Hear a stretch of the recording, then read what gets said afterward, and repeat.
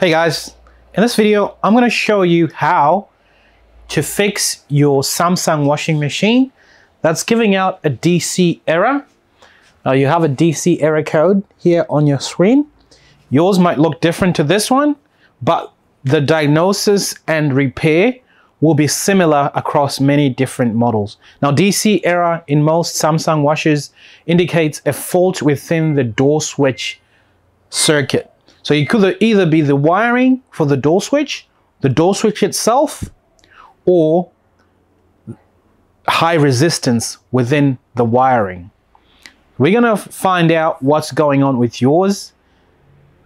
Now, if you look on mine, you can see that there is that door lock sign is on, and on yours, what you're gonna try to do is you're gonna try to open the door.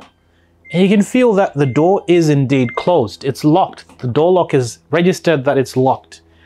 If you try to open it and it opens, then we can continue the diagnosis. But for now, I've tried to open mine and I can see that it's not opening, meaning that it's locking, but somehow the message is not getting to the computer saying that it's locked, confirming that it's locked. So we're gonna try to find out what the wiring, something's going on in the wiring. I'm also going to show you how to test your door switch wiring to make sure that there's no fault there. If you have a multimeter, grab one. If you don't, no worries. Just grab your flat screwdriver and a Phillips head screwdriver, and we're going to visually inspect that as well, the wiring and the door switch. So the first thing we're going to do is we're going to turn this unit off. Once you turn it off, unplug it. Safety first. We're going to need to wait 2 minutes so that the door can be unlocked by the washer. So just wait 2 minutes, make yourself a nice cup of tea, and then we'll get back to the repair. Once the door is open, then we're going to need to remove with your flat screwdriver.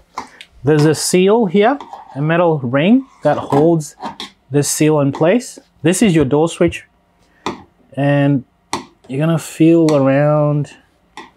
There'll be a groove. You can feel it there. Yep. So put it in there so you can pry this out. It comes out like that. And then voila. It's out. Now for those wondering, my model number for this one is WW75K54E0UW/SA. It's basically the same things inside here. Now, your door switch is over here, which you will take off using a Phillips head screwdriver.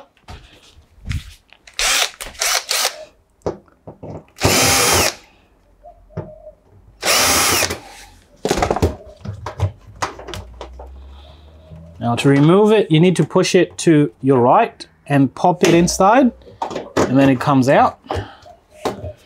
And then the wiring, press those tabs and pull it out. Now we're gonna have a look in there's no burning. Usually when this is faulty, there's some burning over here, but there's no burn marks there. I want to find out, see if there's any voltage coming to this and see if it's working properly. Now, if you don't feel comfortable using some multimeters, don't worry, you can skip this step and I can show you somewhere else where you can get this fault. What you want to do when you're checking the voltage here, you also want to check the wiring. Make sure that your wiring is still good. There's no breaks in these wires. It's not brittle, because if it breaks, there'll be like high resistance and it doesn't work properly. So now on your multimeter, you want to select AC voltage, and you want above 250 because your door switch, it works, opens and closes at 250 volts. Plug your washer back in, turn the power on. Make sure you've got like rubber shoes on or something in case you need to earth. All right, I'm gonna turn it on and I'm gonna probe in there. Just gonna see how much voltage is going in there. So like the voltage doesn't come straight away. It's on and off. I can read something here. I'm getting something. I am getting something. And so there's nothing coming through here. Well, it's just a little bit. Like my multimeter is not picking up much. But I doubt. Normally, like if there's a fault, you have to look elsewhere before you conclude that it's the main board that's causing the fault. And I don't think it's the main board at this point. Now, if you look on your washer, so usually you're supposed to get 240 coming from this, but on mine, there's nothing coming from there. I'm not going to conclude to say that there is a fault with the main board. I want to check something else. So for you to get it to pass the voltage through the door switch here, there's another switch here which can be faulty. With that, you can remove it with a Phillips head screwdriver, but to access it properly, I'm going to take off the top cover of the washer. I'm going to unplug it, and I'm going to undo the screws at the back. To remove this top cover, there's two screws at the back, you'll see them.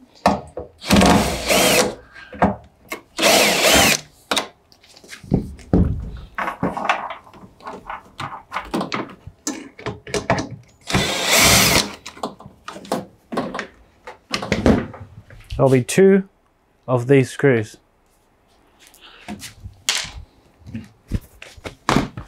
Slide it back. Off it comes. Now you can undo that Phillips head screw.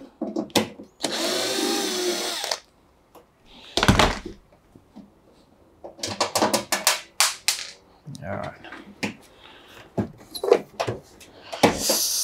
And that just pulls out.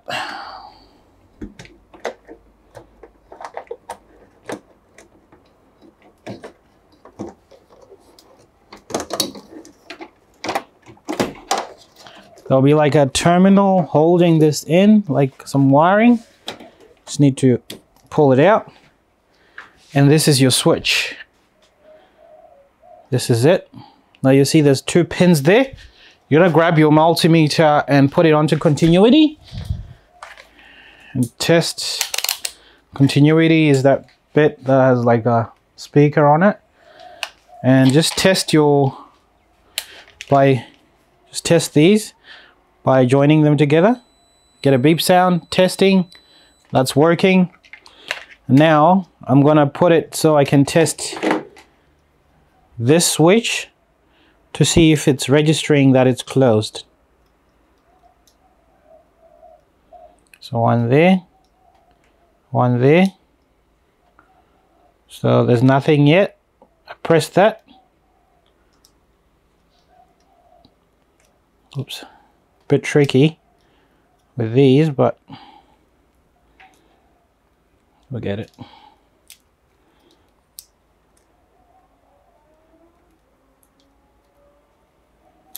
If you have a second person, they can help you out. So this is working. So that rules this out. It's working.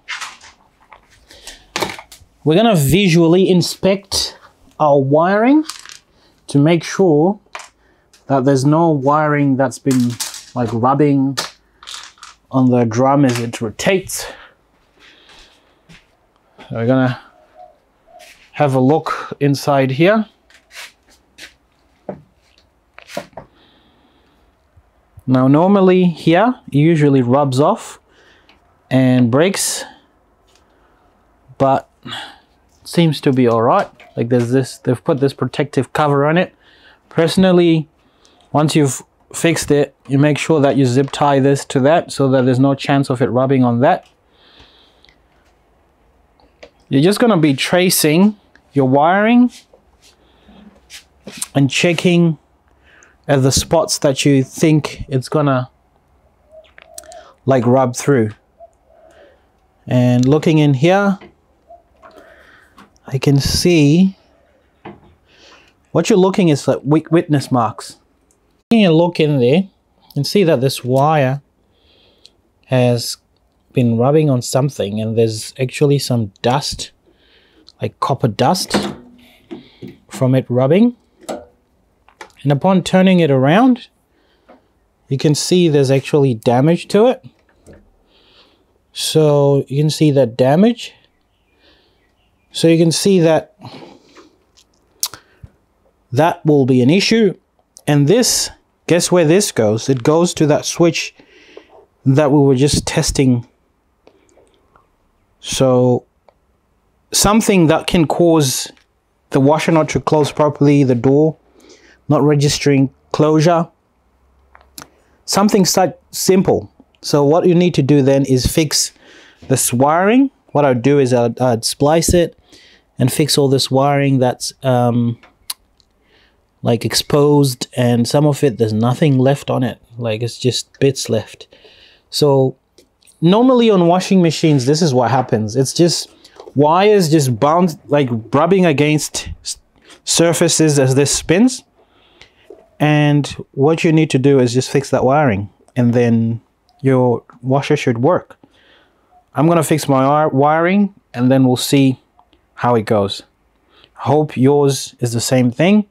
Usually I'll just use some solder and some masking tape, and I'll secure all these wires.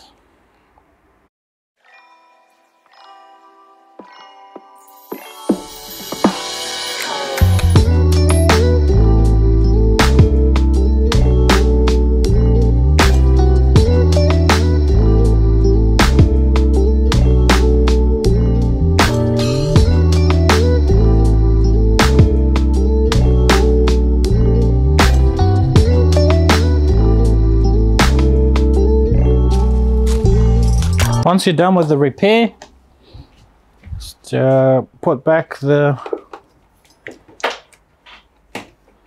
wiring for your switch.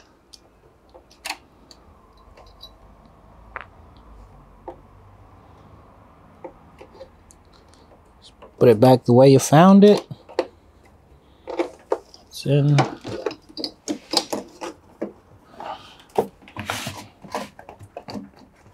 Front here.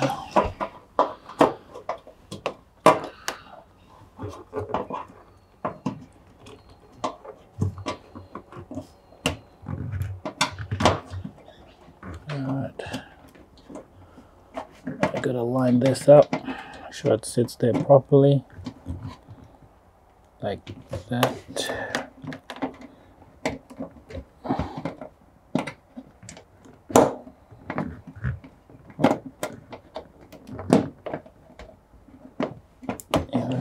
Like that.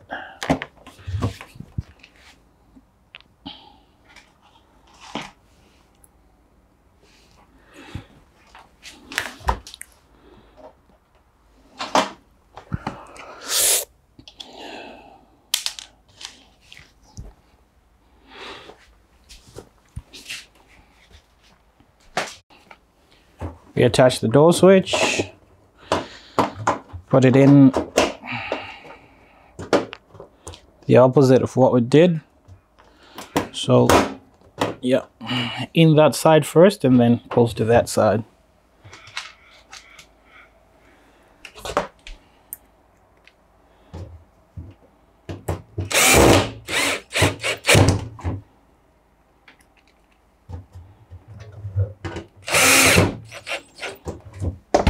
Alright, once we're done with that, I'm gonna just weave the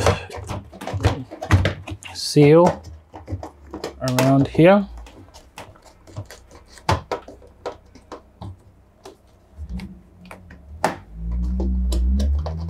Retaining ring. The idea is to pull this, well, you put these other bits on first, and then the springy bit goes in last. It's a bit hard to do on camera. There you go. Alright, spring goes in last.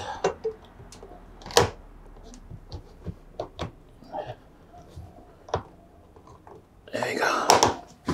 Beautiful. So make sure that it's nicely in there. No chance of it coming out. Okay. Make sure that your wiring is secure. Samsung or on eBay, just quote your model number and ask for a door switch, and then you can buy that. But first check all your wiring as we did, and then putting everything back is just in reverse. Make sure you secure your cables and safety first. Thanks for tuning in. I'll see you on the next one.